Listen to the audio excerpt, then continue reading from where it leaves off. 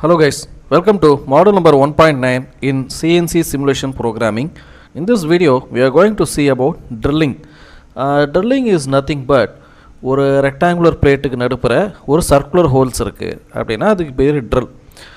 நார்மலா என்ன பண்ணுவோம்னா ஒரு டூலை எடுத்து டைரக்டா drill bit-ஐ வச்சு drill பண்ணிரலாம். ஓகே. இப்போ நம்ம கிட்ட இருக்கிற maximum drill bit ஒரு 30 mm diameter தான் இருக்கு. ஆனா அதை விட அதிகமான diameter இருக்கு. ஸோ இப்போ 30 mm ட்ரில் தான் நம்மக்கிட்ட இருக்குது. 60 mm ட்ரில் பண்ணணும் அப்படின்னா என்ன பண்ணோம், முதல்ல 30 mmக்கு ஒரு ட்ரில் எடுத்துகிட்டு அதுக்கப்புறம் அந்த இடத்துலேருந்து கொஞ்சம் மூமெண்ட் எடுத்து ஆஃப் செட் எடுத்து அதுக்கப்புறம் மறுபடியும் இன்னொரு ட்ரில் அதை எக்ஸ்பேண்ட் பண்ணுவோம். That is called as boring ஒரு ப்ராசஸ் கூட அந்த மாதிரி தான் எக்ஸ்பேன்ஷன் பண்ணுவோம் இல்லையா. ஸோ இந்த டைப் ஆஃப் ஆப்ரேஷனை நம்ம சிஎன்சி மிஷினில் பண்ணால் எப்படி இருக்கும் அப்படிங்கிறத பற்றி தான் இந்த வீடியோவில் பார்க்க போகிறோம். ஸோ இதில் நம்ம ஒரு புது சைக்கிள் G91 அப்படிங்கிற சைக்கிளை இன்ட்ரடியூஸ் பண்ண போகிறோம். So watch out the video carefully. So without wasting your time, let us go to the video now. So this is the layout and specification. In the layout and specification la pathina 250 into 250 இருக்கக்கூடிய ஒரு square பீஸ்ல 60 mm diameterல ஒரு circular hole கொடுக்கணும்.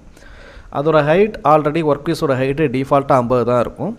Tool ஓட offset 220 mm, depth of cut ஏனா 50 mm ல 50 mm நம்ம drill பண்ண போறோம். So that is 50 mm. 220 minus 50 which is equal to 170 mm. அப்போ drilling coordinate என்ன, z coordinateங்கிறது 170 இருக்கணும்.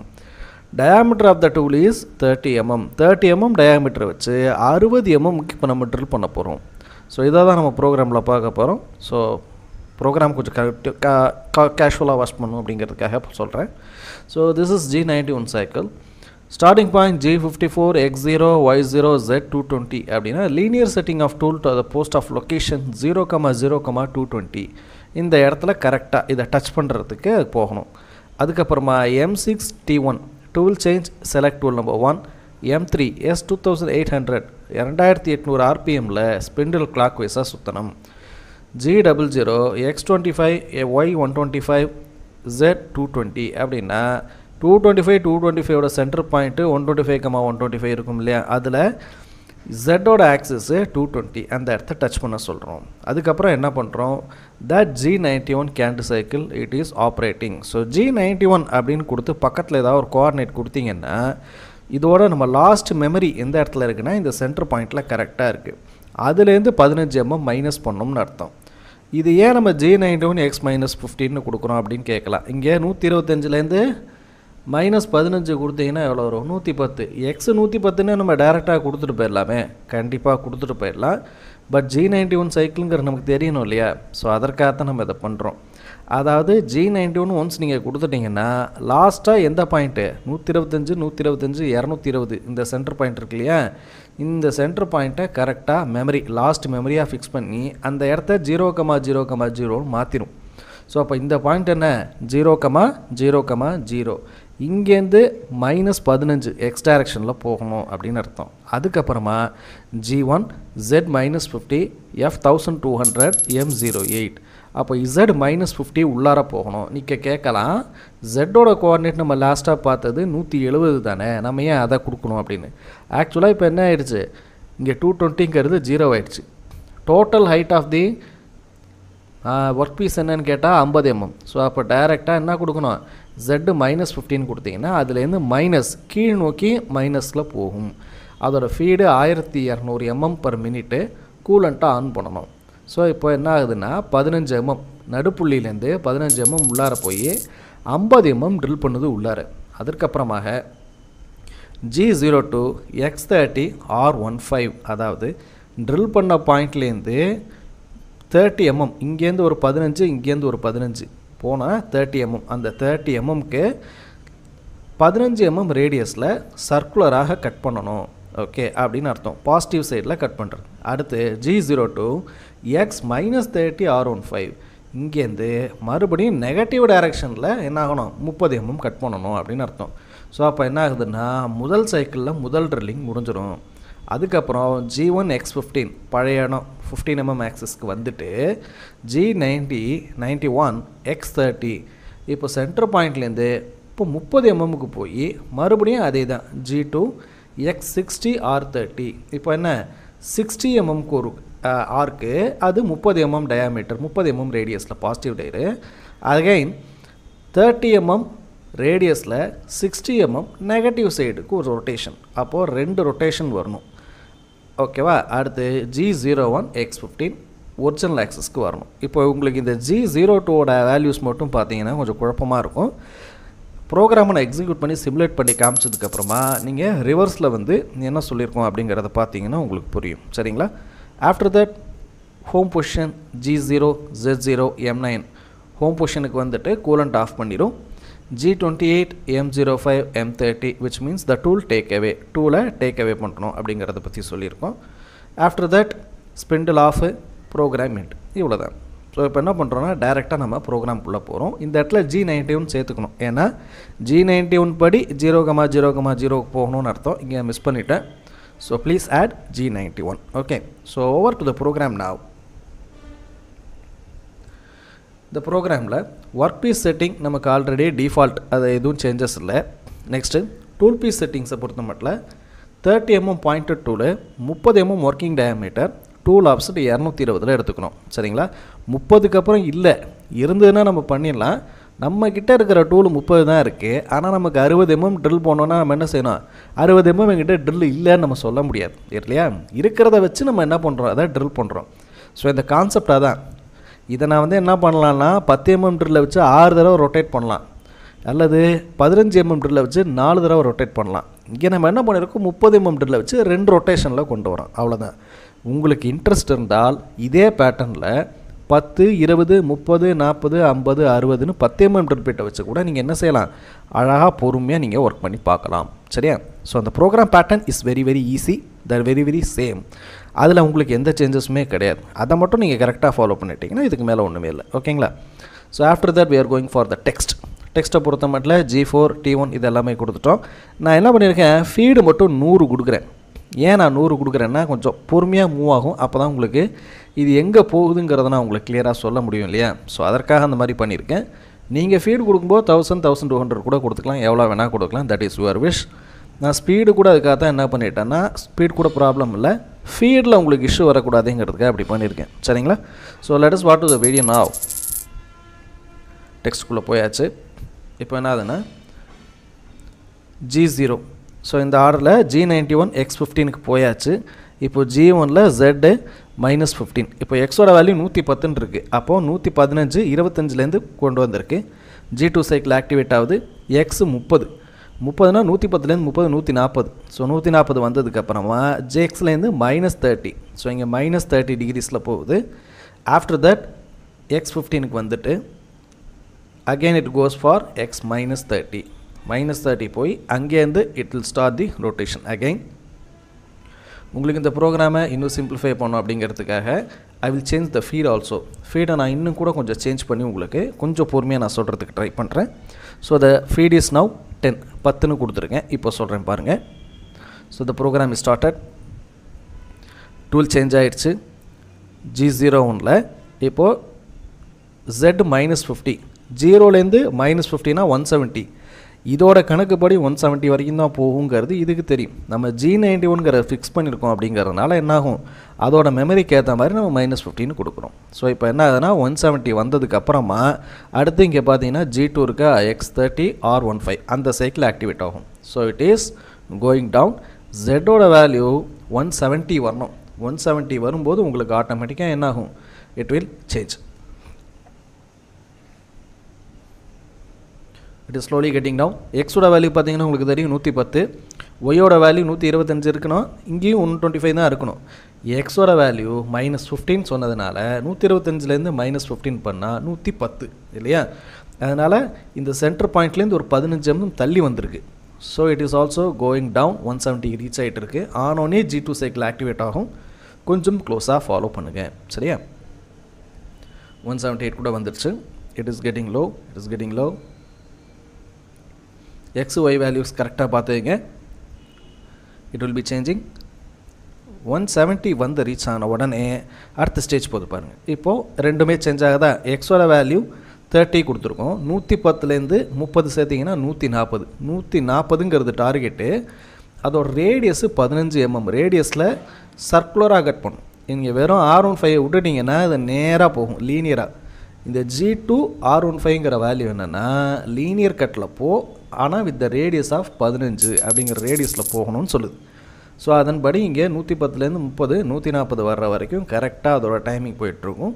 ஒய்யோட வேல்யூ ஏன் மாறுதுங்கிறத பற்றி நீங்கள் கவலைப்பட வேண்டாம். ஏன்னா சர்க்குலராக கட் ஆகுது இல்லையா, சர்க்குலராக கட் ஆகும்போது ஒய்யோட கோஆர்டினேட்ஸ் அங்கங்கே சேஞ்ச் ஆகும். அதை பற்றி நம்ம worry பண்ணிக்க வேண்டிய அவசியம் இல்லை.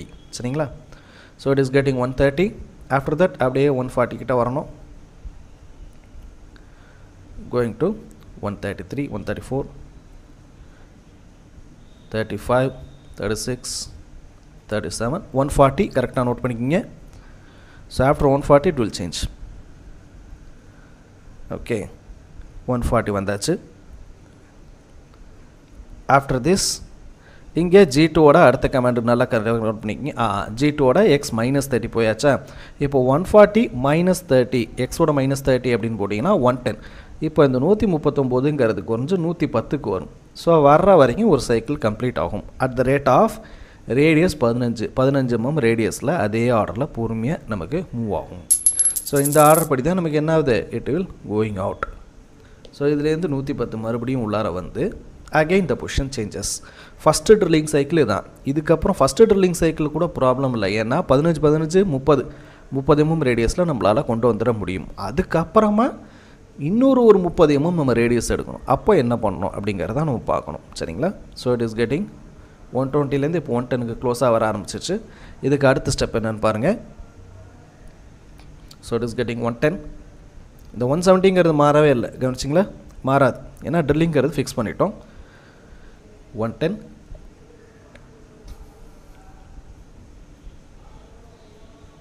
ஸோ ஆஃப்டர் ரீச்சிங் 110 அடுத்த ஸ்டெப் பாருங்கள். G1 X15. G1லேருந்து இதுலேருந்து 15 mm அப்படின்னு சொன்னீங்கன்னா that is your axis point. அந்த ஆக்சிஸ் பாயிண்ட்டுக்கு நேராக வரும். ஏன் இங்கே X15 கொடுக்குறோம்னா இது -15 -15 + 15 = 0. அப்போது டைரெக்டாக இது 125 அப்படிங்கிற பாயிண்ட்டை ரீச் ஆகும். ஏன்னா 125ங்கிறது சென்டர் பாயிண்ட்டு. G91 படி என்ன, அது reference point. So it is going to 125, அதாவது 15 mm மிக்ஸ் பண்ணுறோம். முடிஞ்சதுக்கப்புறமா அடுத்த ப்ரோக்ராம் G91 X -30. இங்கேருந்து இந்த ரெஃபரன்ஸ் பாயிண்ட்லேருந்து மறுபடியும் -30. 125லேருந்து -30 அப்படின்னு கொடுத்தீங்கன்னா 95 வரும் இல்லையா? ஸோ 95 வரைக்கும் என்ன ஆகும்னா இப்போ இந்த ட்ரில் பிட்டு எக்ஸில் மூவ் ஆகும். 95 வரைக்கும் மூவ் ஆகணும். So it is going 113 110. போன தடவை 110, அதுலேருந்து இன்னொரு 15 குறைக்கிறோம். 95 வரைக்கும் வரணும்.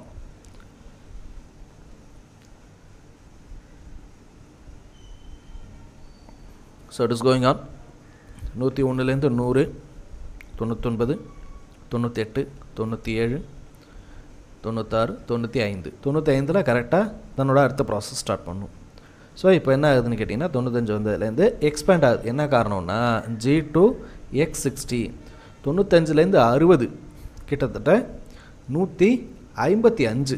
ஓகேங்களா? 155 வரைக்கும் என்ன ஆகும்னா இந்த சைக்கிள் பொறுமையாக என்ன ஆகும், எக்ஸ்லேருந்து 60 டிகிரி டைரக்ஷனில் the value of radius is 30 mm ரேடியஸில் அது என்னாகும், ட்ரில்லிங் பொறுமையாக ஸ்டார்ட் பண்ண வைக்கும்.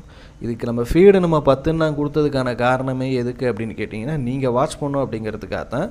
முக்கியமாக இந்த எக்ஸோட டைரக்ஷன் ஒய்யோட டைரக்ஷன் ஜெட்லாம் எப்படி சேஞ்சில் இருக்குது அப்படிங்கிறத பார்க்குறதுக்கும், இங்கே பாட்டமில் பார்த்தீங்கன்னா க்ரீன் கலரில் அந்த ப்ரோக்ராம் எப்படி எக்ஸிக்யூட் ஆகுதுங்கிறத பார்க்குறதுக்காக தான் கொடுத்துருக்கோம். ஓகேவா?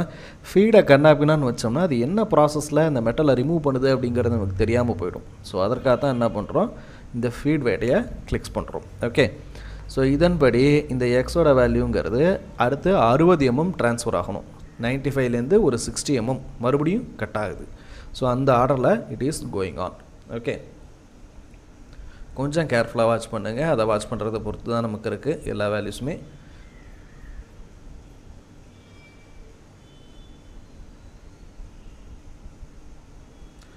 ஸோ ஓவர் கோயிங் ஆன் 130 வரைக்கும் வந்துருச்சு. இப்போ 135.